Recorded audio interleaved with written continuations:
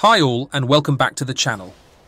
Today, I wanted to talk about Shin Megami Tensei V Vengeance. The game was released on Steam, PlayStation 5 and Xbox Series X after the original game came out on the Switch on November 12th, 2021.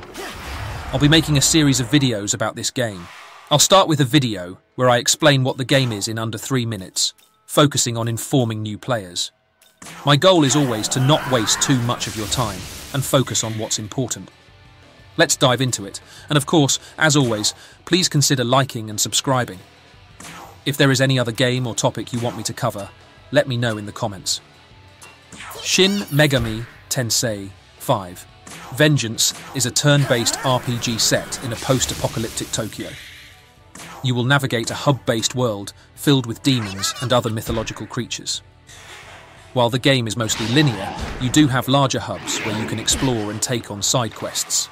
However, don't expect a super expansive open world. The game has some small similarities with Pokemon. Instead of catching Pokemon, you negotiate with demons to get them on your side and level them up. This negotiation system adds an interesting layer of strategy, as each demon has its own personality and preferences. In addition to recruiting demons, you have the option to fuse them to create more powerful allies. The combat system revolves around exploiting enemy weaknesses, similar to the system in Persona.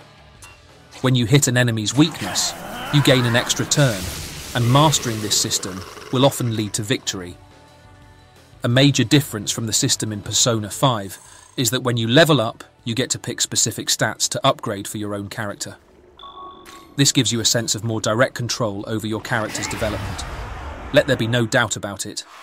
This game is very good. If you enjoy JRPGs with deep combat systems combined with creature collecting elements in the form of demons, then this might be the game for you. In summary, Shin Megami Tensei V Vengeance offers a unique blend of strategic combat, demon collection, and character customization. The post-apocalyptic setting adds a dark and compelling atmosphere, making it a must-play for fans of the genre. Whether you're new to the series or a long-time fan, there's plenty to enjoy in this latest installment. So, gear up, dive into the world of demons, and experience the thrilling challenges that await. Thank you for watching. If you liked this video, please consider liking and subscribing. I would really appreciate it. I hope to see you in the next one.